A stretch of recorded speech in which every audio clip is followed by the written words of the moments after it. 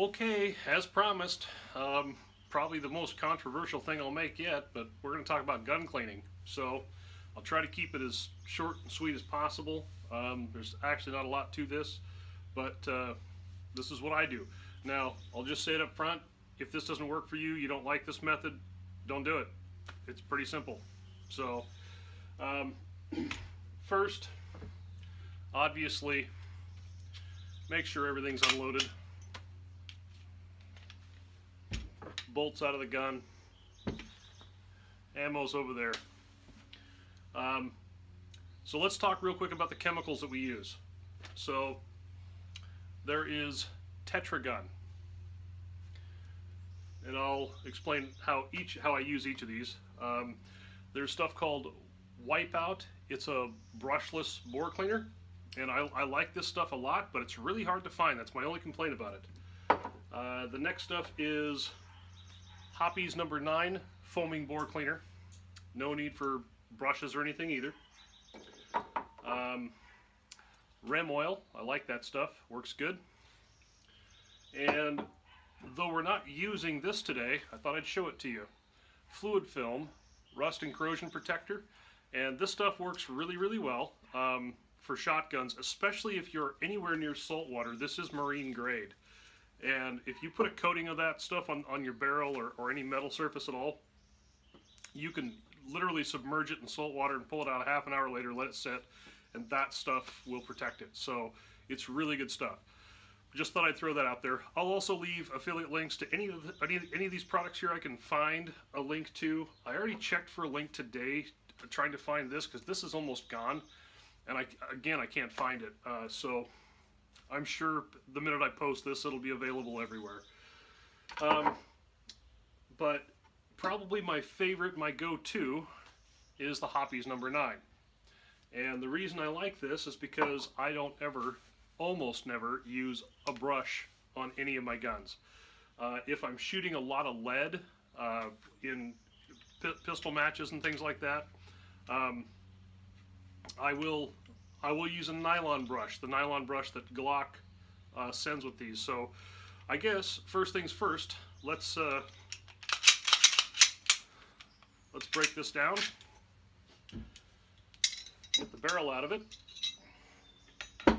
Now, it's always good to have a rag or something set up here, just so because this foaming stuff, it's like expanding construction foam. It really goes everywhere. So give this a quick shake. All you want to do is just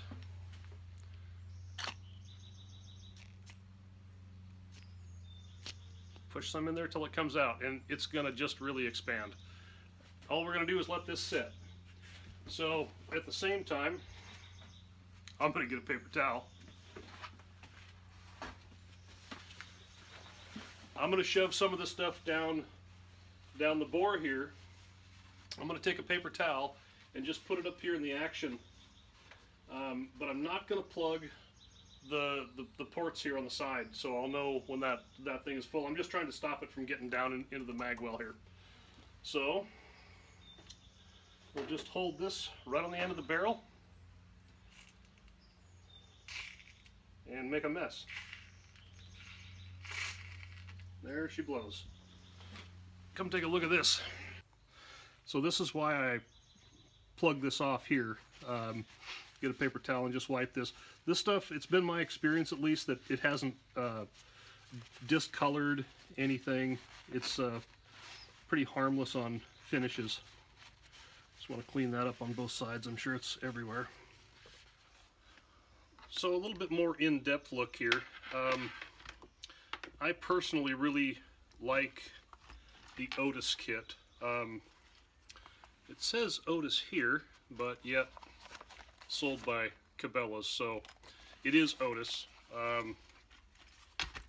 Now, with the Otis kit, this particular one here, you get a small cable for $17. You get a pistol cable, and of course all these, the little patch brush attachments and all that stuff, they all come in here. So and then of course you get your cable for rifles or shotguns. which I've got here. So I've already got my little patch eye on there now. I just get some good quality patches here because this is a 243 rifle. We're going to be cutting these down. We'll cut them in half, so you'll need a pair of scissors for that. This Tetra gun here is really good. The only place I use this stuff here is on my bolt lugs. I put just a little bit underneath each side, and that just helps keep this thing closing just like butter. It's really nice. Now, the Hoppe's number 9 foaming bore cleaner. You do not have to. You don't have to use a brush for this. In fact, it says wait 15 to 30 minutes to clean. Use a Hoppe's cleaning rod and patch to remove from barrel to remove the foam from the barrel.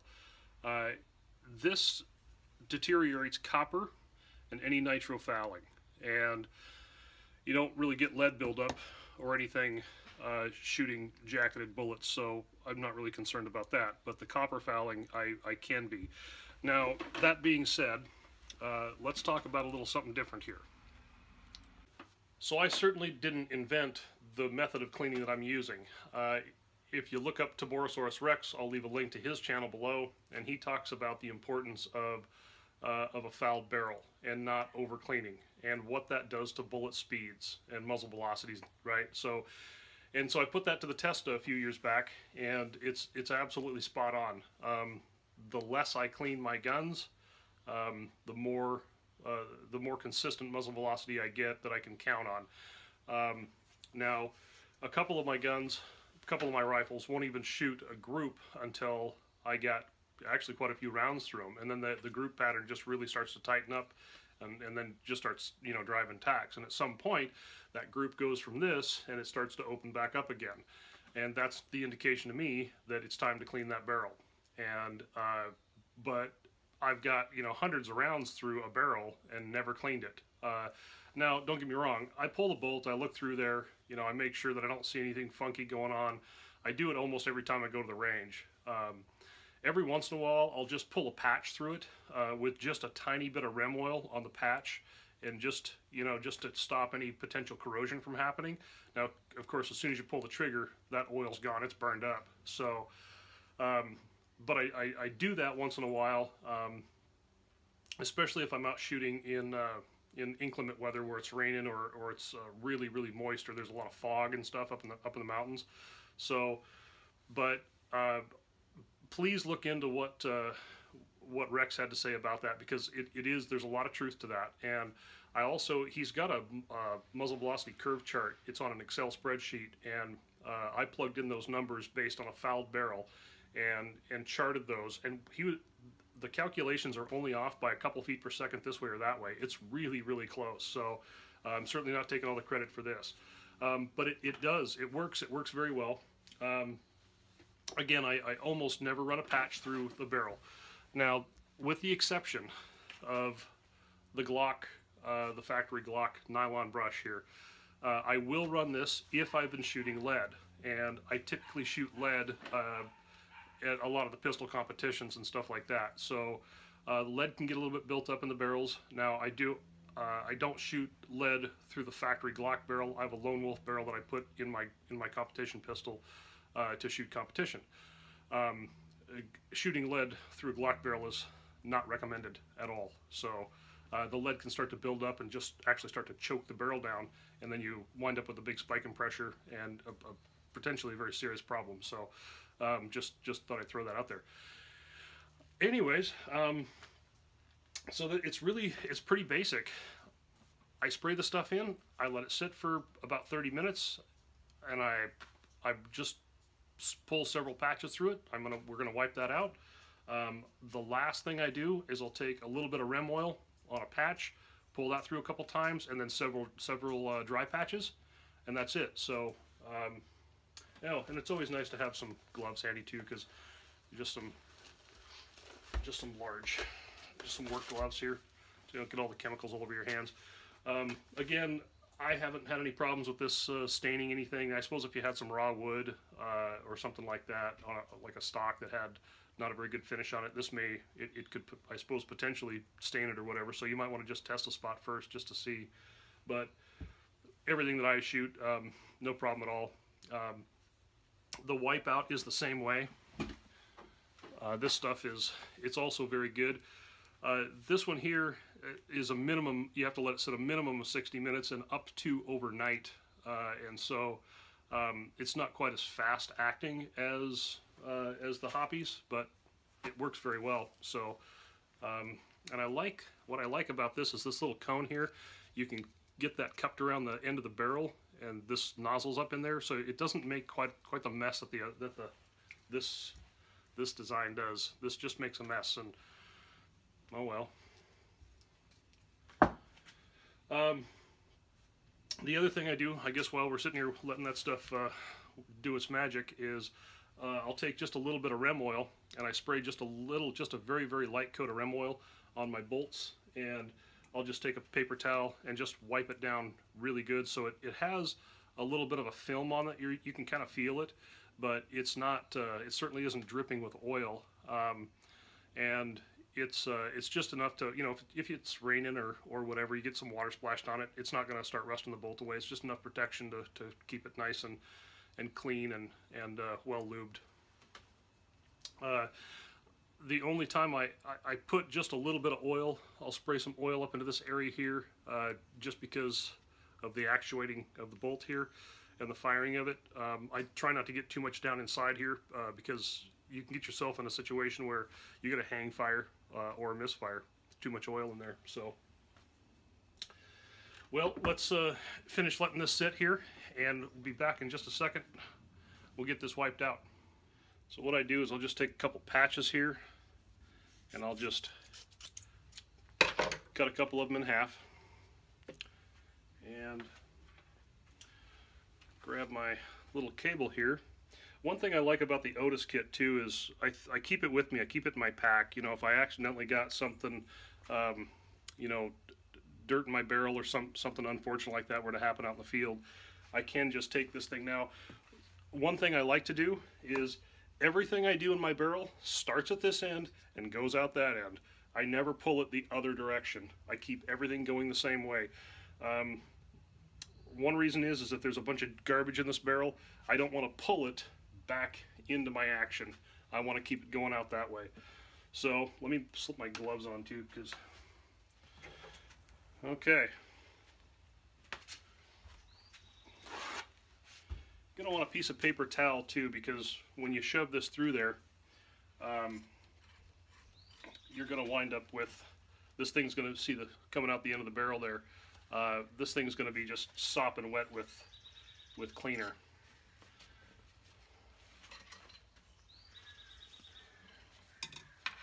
I just kind of slide that down there, and yeah, it's actually not that bad. It's fairly clean. This rifle here hasn't been shot much recently since it was last cleaned.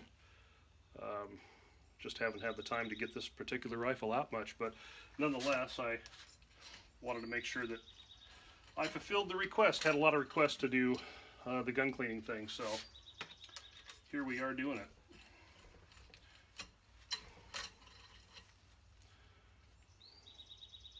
So I'll pull about 3 to 4 patches through this thing.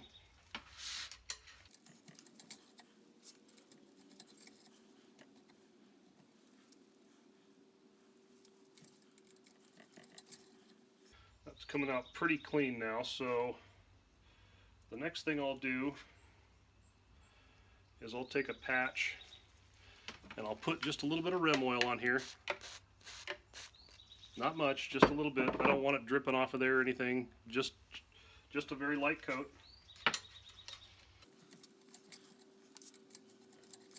Another thing that when you're pulling this out, try to make sure that you're pulling it straight out of the barrel and you're not coming this way or anything weird.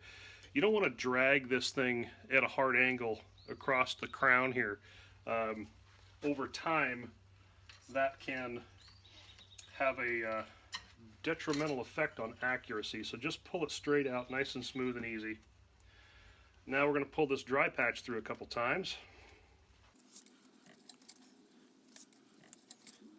And that came out pretty darn clean. There's just a tiny bit of carbon still left on there, a little dirt. That's okay. I'll take this and put the patch through a different direction here. We'll pull it through again.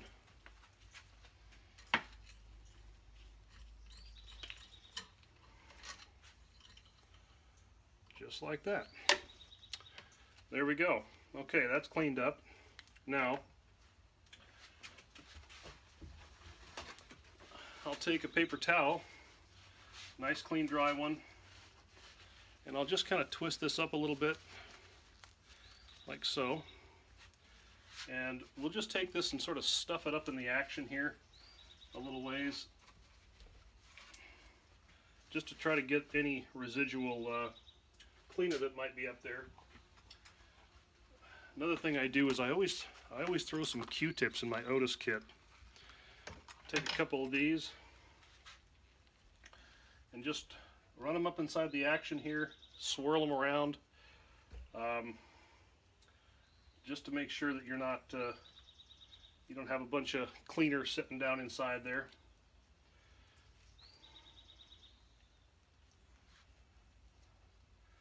Wipe the rails off where the bolt lugs ride. Now I don't get into the action, the trigger assembly in the gun about once a year. About once a year I'll pull this apart here and you know, clean up all the trigger assemblies and all that, but there's not really a need to for what we're doing here. So just take this Q-tip and just kind of work it around in there. Make sure you get into all the little nooks and crannies in there, get that all cleaned out. It's not too bad. Pretty clean, really.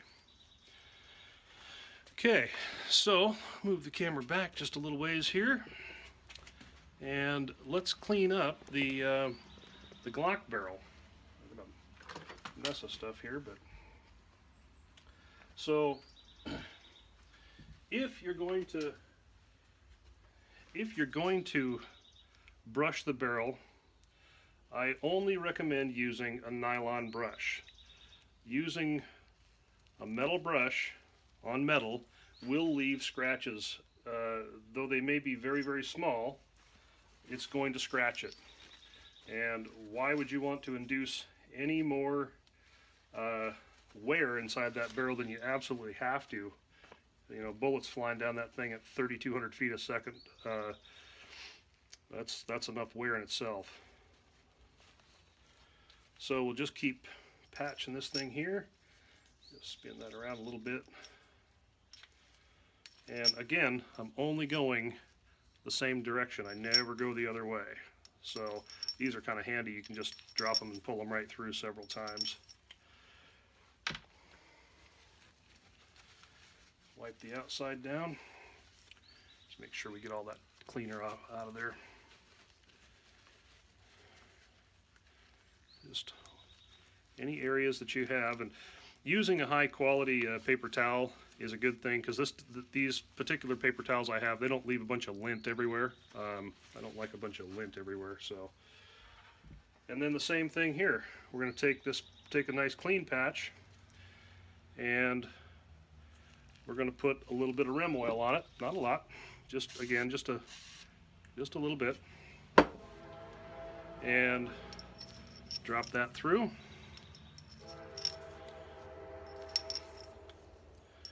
Pull that through several times. It's coming out, just a little bit of dirt on there. It's not bad. And then a dry patch.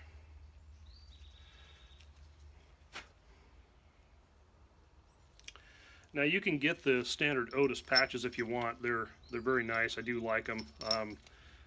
Unfortunately, I haven't been able to find any of my local stores the patches, the smaller patches for smaller caliber stuff. I do have some of the bigger ones, but boy, that is just, I wish you could see through there. Maybe you can. just shiny, shiny clean. And that is all dry, no residue, nice and clean. This is a compensated barrel too, by the way, just in case you saw the funny holes up inside right there. So that's pretty much it. It's you know, it's pretty cut and dry how I do it. I will show you here real quick with the Tetra gun.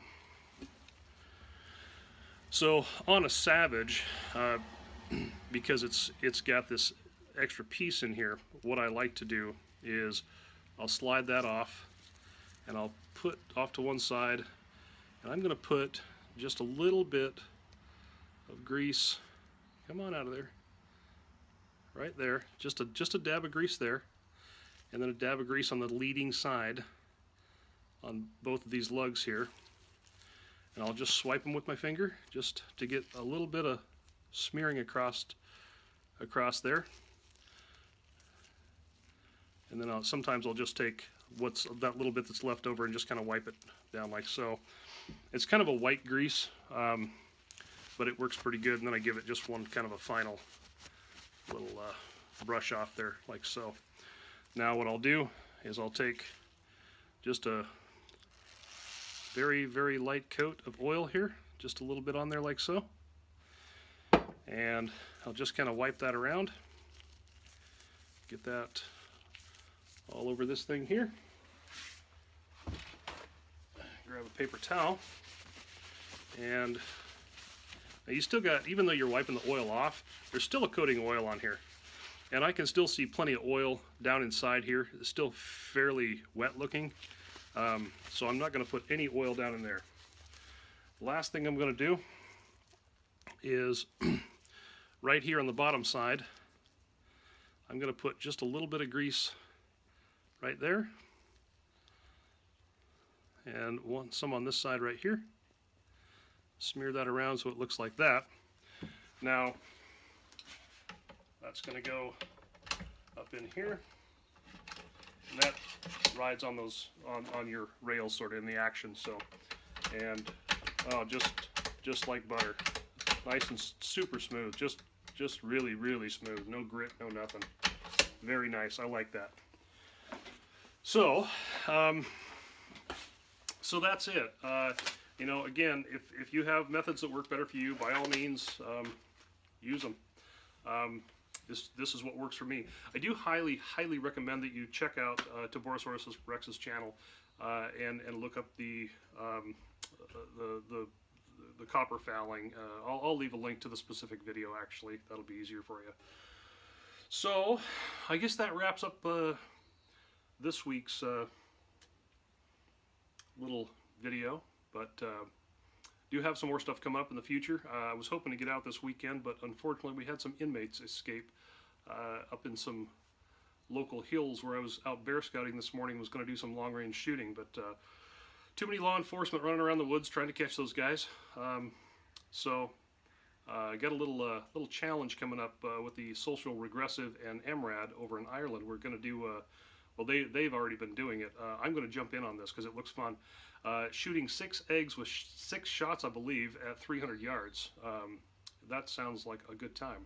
So, of course, any shooting sounds like a good time. So, anyways, hey, thanks for watching. If you like it, give it a thumbs up. More importantly, share it. And we'll see you probably in about a week. Enjoy.